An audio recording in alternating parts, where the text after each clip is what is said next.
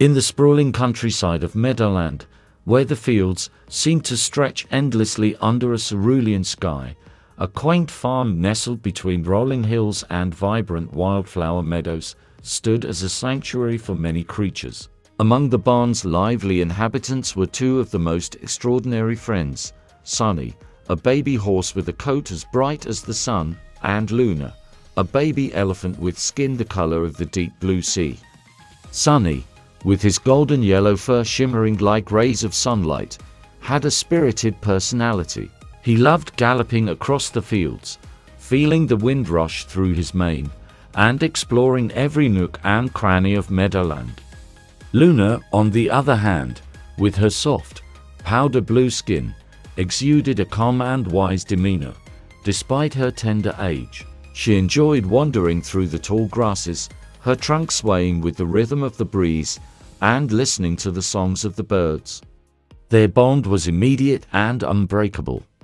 They first met one crisp morning in spring, when the world was waking up from its winter slumber. Sunny had been born just days before in the stable, and his mother, Stella, a majestic mare, nuzzled him gently, encouraging him to take his first wobbly steps. Luna had arrived around the same time, brought to the farm by a kind-hearted explorer named Mr. Thistle, who found her orphaned in a distant land. Their first encounter was serendipitous. Sunny was frolicking near the edge of the pond, his reflection dancing in the water, when he heard a curious sound, a soft, trumpeting noise. Turning around, he saw Luna, her large ears flapping in excitement as she approached the water's edge. Sunny's eyes widened in amazement. He had never seen a creature quite like her. "Hello there," Sunny neighed cheerfully. "I'm Sunny. What's your name?" Luna dipped her trunk into the water, playfully splashing some towards Sunny before replying, "I'm Luna." "Nice to meet you, Sunny." From that moment on, they were inseparable. Sunny and Luna spent their days exploring the vast meadows and woods surrounding the farm. Each day was an adventure filled with discovery and delight. One sunny afternoon, they decided to venture into the enchanted forest, a place they had heard about from the other animals, but had never dared to explore. It was said that the forest held secrets and magical creatures, and the two friends were eager to uncover its mysteries.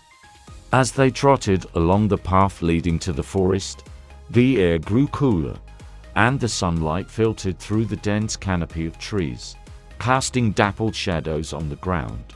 The forest was alive with the sounds of chirping birds, rustling leaves, and the occasional rustle of small animals scurrying about. "Do you think we'll meet any magical creatures today?" Sunny asked, his eyes sparkling with excitement. "Maybe," Luna replied thoughtfully. "I've heard there are fairies and talking animals here. We just have to keep our eyes and ears open." As they delved deeper into the forest, they came across a clearing bathed in golden sunlight. In the center of the clearing stood a magnificent oak tree, its branches stretching wide and high, as if embracing the sky. At the base of the tree, nestled among the roots, was a small, shimmering pond. The water was crystal clear, and tiny sparkles danced on its surface. Sunny and Luna approached the pond cautiously. As they peered into the water, they were startled to see their reflections, not as themselves, but as different creatures. Sunny saw himself as a majestic unicorn with a golden horn, while Luna appeared as a graceful, winged elephant. "Wow, look at us!" Sunny exclaimed. "We look magical." Luna nodded in agreement. "I wonder if this pond has some kind of enchantment. Maybe it shows us what we can be." Just then, they heard a soft, melodic voice coming from the tree. "Greetings, young adventurers," the voice said. "I am Eldara, the guardian of the enchanted forest." Sunny and Luna looked up to see a wise old owl perched on one of the branches. Her feathers were a mix of silver and gold, and her eyes sparkled with ancient wisdom. "Hello, Eldara," Sunny said, bowing his head respectfully. "We're exploring the forest and were drawn to this magical pond. Eldara nodded. The pond reflects your true potential and the magic within you. But remember, true magic comes from within and from the bonds you share with others. Luna stepped forward, her trunk gently swaying.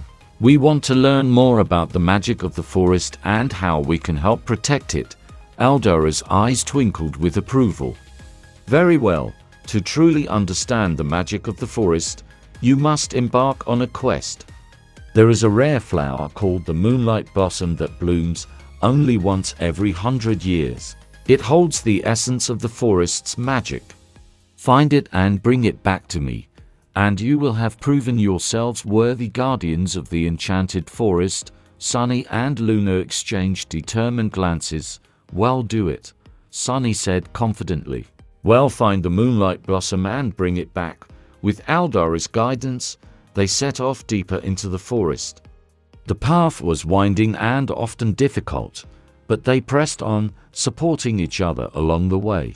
They encountered various challenges, crossing a rickety bridge over a rushing river, solving riddles posed by mischievous sprites, and navigating through a maze of thorny bushes.